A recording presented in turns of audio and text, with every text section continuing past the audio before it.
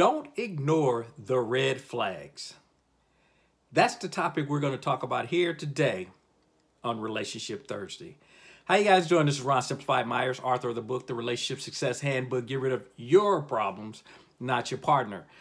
This particular topic came in because a good friend of mine, we were having a good conversation, and she was basically telling me about a gentleman who contacted her on one of her social medias, and he saw her business that she's putting in place, and he just contacts her and talks about the fact that he would be open to buying all of her inventory. Didn't ask her how much it was, didn't ask her how much inventory she had, but he told her, I love all the things that I've seen, willing to buy everything that you have. And so they talked for a second, and instantly he's into the conversation about how beautiful she is, and is she a religious person, and all the money that he has, and he made his first $1 million at a certain age and all this kind of stuff. Now you tell me, a gentleman that comes at you that way, what is he really about? What is he really trying to tell you? Fortunately for her, she says she made it very, very clear that if you're interested in buying the inventory, I can figure it out and you can purchase it, but that's it. That's all this is about. I'm not looking to get in a relationship, not trying to find anyone. We're going to keep this totally professional, totally on a business level. She told him, like they're going to talk the next day or something. And he had talked about, she had told him not to call her during a certain time because she had a conference call. He called her when she was on her conference call. She ignored him, but he did call. What is he really saying? See, these are the things where I'm talking about the red flags that I've seen too many ladies ignore. First off, if he's willing to tell you how much money he's made and all this kind of stuff, he's not looking for a serious relationship, first off. Because a guy that's looking for a serious relationship wants to know, no matter how much money he has, he wants to know, are you looking to get into a relationship with him or with his money and his material things? I'm talking about a guy that wants to get in a serious relationship here. A guy that wants to flaunt all that he has one intention: to take you to bed. She understood that. Now, that's not saying it couldn't evolve into something later, but that's not his intent. He's really seeing, can you be bought, and are you willing to be bought? And if so, trust me, he's not going to turn you down. He will take advantage of it. Now, where the relationship will progress, who knows? Chances are pretty good, nowhere. We'll have slept with him, and that's about it. You might find out he doesn't even have the stuff that he said. He's, again, trying to test you to see if you're easy to be bought. Because a guy, again, like I said, that has all the material stuff and is looking for a relationship really, truly wants to know you, where you're headed, what you're doing with your life. I had a young lady that we're talking about, and she deals with a lot of people that have money. And she said, but she was talking about guys that have a lot of money do look for candy ladies. In other words, beautiful women. And you don't necessarily have to have a lot yourself because they're looking for candy. Something that sparkles, something that they can flaunt in front of everyone else. In other words, something they can add to the rest of their collection. Again, are you looking to be in a relationship like that? But that's kind of what they're looking for. And she said, and a lot of wealthy guys, the reason that they look for just that, and they're not really looking for women that have money, is because they already have it. So they don't need money. So that's not going to impress them. So in their case, they do look for the external stuff, which a lot of us will say that's shallow or whatever. But that's what they're looking for because they say, I don't need money.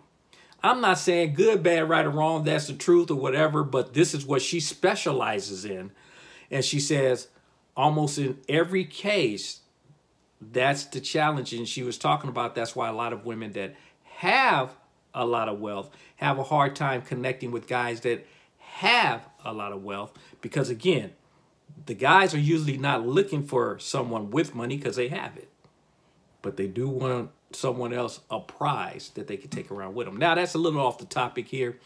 But I just wanted to cover that you got to really understand where people are coming from, what's the ulterior motives, and if you want to be a part of that. Do you want to be bought?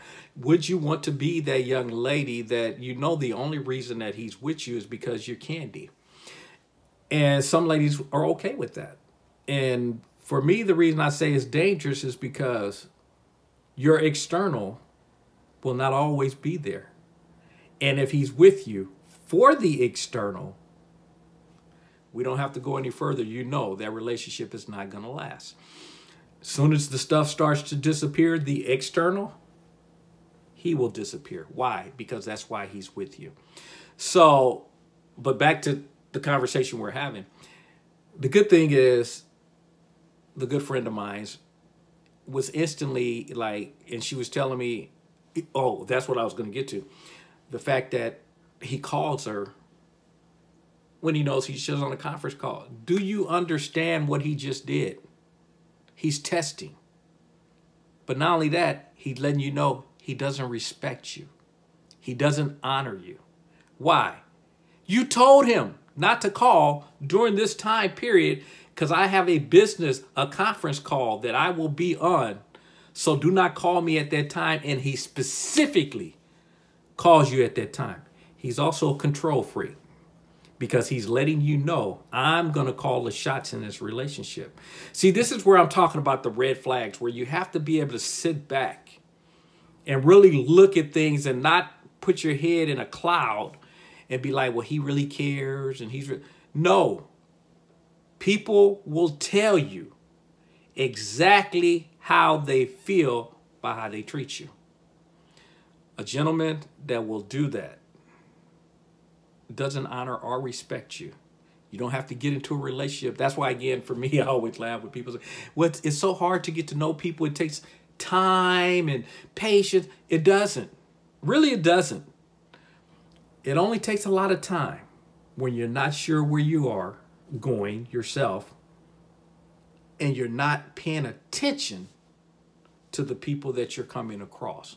And again, that's not to say everybody fits in any particular category, because you guys know I don't get into all that.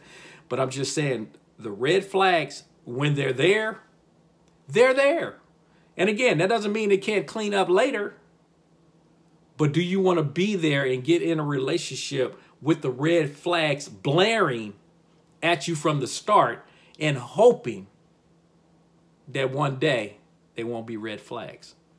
Too many people do that and then end up miserable. And then later they talk about, he changed. No, he didn't. Like in this instance, I was telling her, some people will get in a relationship with that young man. He'll dishonor. He'll disrespect. He'll treat her like a material thing. And then she'll say, and I don't understand. Yes, you do. Because he did that from the start. Immediately within the first or second conversation you had with him, he let you see that he didn't respect you. Don't take long to figure that out. Doesn't take long to figure people out. Pay attention. People will tell you everything you need to know. That's why, again, I get in the conversation where I hear people will talk about that you have to live with a person to get to know them. No, you don't. You got to pay attention. They say, well, they can act a certain way. No, they don't. People will be people. You get to know them. Watch what they do. If they're a slob, you know. You don't have to live with them to figure that out. But you do have to pay attention. He's dishonoring you. You don't have to be in a relationship and live in the same house with him to see that he dishonors you. You can watch the way he treats other people and see that he's dishonoring, which means he will dishonor you. Again, that's another one of those that's just amazing to me, to watch people or date people, that they see the person dishonors, disrespects other people, and they believe, but he would never do that to me. Yes, he will. And your turn is coming. It's not will he, it's when. Because the fact is, it's what he does when he gets to a certain level as far as his thought process. You just haven't hit that particular level yet. But the moment you do, you'll get to experience, as they say, experience the raft. You'll get to experience that.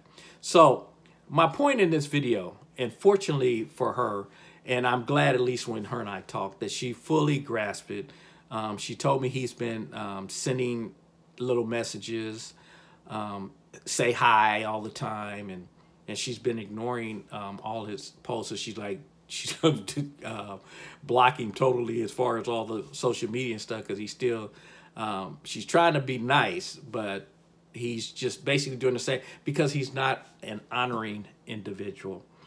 But she was saying how, I was telling her, I said, back in the day, when I was out there acting a fool, and I told her, and you guys heard me talk about this recently too, I said, guys have been taught, and most guys believe, and it's unfortunate, most guys believe, that whatever you tell them as a woman, they don't believe it. And they believe they can break you down. Now, some people call that because they like to challenge, or whatever you want to call it. But the bottom line is, they don't believe what you say. And so for that reason, and like I told her, when I was out there acting a fool, because you're out there, if you're out there dealing with a lot of different women, I could keep throwing my hook in the water. That's what I told her. I said, you throw a lot of lines in the water when you're out there fishing, and you're waiting for someone to grab the bait. I said, so of course, why wouldn't he keep hollering at you, saying hi and speak? What does he have to lose? Except you may nibble. You may start biting on the line. You may get curious about that lifestyle that he's trying to sell you on. And you might be able to say, well, maybe I can change him, or maybe I can experience a little bit of that. You're being bought. And again, don't give me, if that's something you want to do and you want to experience that and see what that's like, go ahead and enjoy it. I'm not here and never will be a person trying to tell you how to live your life. I'm just telling you, be aware of what you're walking into. As I started off with, don't ignore the red flags.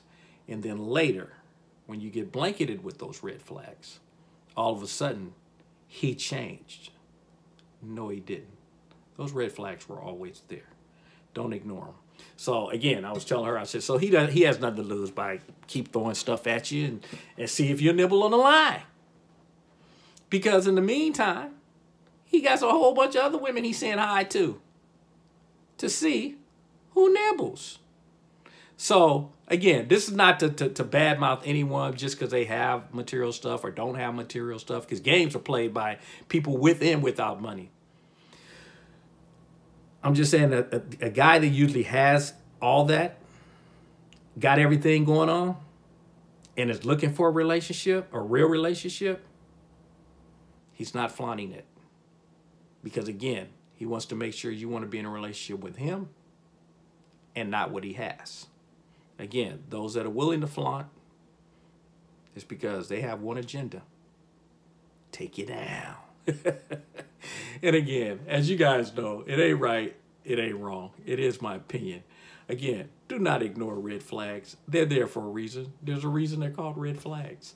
When a person crosses the things that you believe that's going to jeopardize your integrity, your character, learn to say no. Even if you've ridden this exciting adventure that you believe that you can have with them, say no. Because that temporary fix that you think you're going to get now will ultimately be a pain that you will fully regret and wish you had never crossed that line. There's a song, what is it? The guy talks about, I wish I'd have never met you. But in his particular case, he also got what he asked for. And he also got what he deserved. Some people may say that's wrong, but the reason I say that is because she was a married woman. And he messed around with her. But she decided to stay with her husband. And that's why he was saying, I wish I'd have never met you. It has nothing to do with meeting her. It has to do with the fact that you got in a relationship with her. You were willing to cross that line, those red flags. That's a red flag. She's married. You were willing to cross that line. Willing to destroy a family to try to get something you want. It backfired. That's why I said he got what he deserved. I'm never going to be a person that's going to be on your side if you jump in the middle of a marriage. It's just me. I take marriage very, very seriously. If that's a relationship that they've dissolved because of the two of them, and for me personally, and you guys know I've talked about this before too, they're going to have to be divorced. Not talking about it, not thinking about it, done. Because as long as you're still married, and that means legally married, don't tell me we're in the process of 6 months. Well, I'll talk to you in 6 months. Because legally, they're still married.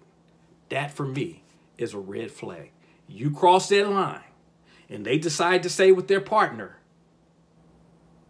you got what you deserved. The red flags were there. And again, that might sound cruel, but I just believe when you make your bed, you're going to have to lie in it. And don't look and try to get other people to sympathize with the decision that you made. That's called reaping what you sow. So again, don't ignore the red flags. Don't cross those lines. Too many people running around here in this world that's available for you to have to cross a line with a red flag. All right, again, I'll talk to you guys. For those of you that we talk on Relationship Thursday, I look forward to talking to you next week, next Thursday. For those of you who we talk about self-love, I look forward to talking to you on Monday. Hopefully you got a chance to go through the self-love. I talked about that. I'm in the process. I'm getting ready to write a book. I'm going to come out in here within the next few months dealing with the 21 days to self-love. Because we just went through 3 episodes, 3 weeks of a book that I did read. It was called the 21 Day Challenge, 21 Days of Self-Love Challenge, and by Ingrid Lindbergh. And we kind of went through her book and talked about the different topics. But I think there's some things that can be added to that. I love the concept that she came up with because, again, the 21 days, as they tell you, any habit can be changed in the 21 days. In other words, you do anything consecutively for 21 days, it becomes a habit. And that's where that kind of key comes in, talking about the 21 days. And so we can get you for 21 days consecutive to love you some you. In 21 days, you'll love you some you. So, but anyway, I also completed my video series. You can go over to RonSimplifiedMyersOnline.com. Again, that's RonSimplifiedMyers.online, Myers, M-Y-E-R-S, because most people, again, spell it M-E-Y. Take a look. I have a code on there where it allows you to basically get all 3 series that I just created for almost the same price that you would get one. It's because it's a new release that I want to get it in as many hands as possible. Again, I'm not sure how long I'll leave it at that price. It is what it is. I don't try to play the games to try to, you better get it today. It is what it is. That's where it's at right now. Take a peek, go over there, look at it. One of them is the series I redid my book and I put it in video form. The other one is Finding Love, for those that are looking for love, want to know what love is, and then how to find it. And the other one is Committed Relationships, which is for those of you who are interested in strengthening the one that you're in or preparing yourself so that you can be in that committed relationship. So again, I look forward to talking to you guys. Make sure whatever you're doing, you're having fun. And I will see you guys soon. Take care and enjoy. Bye-bye.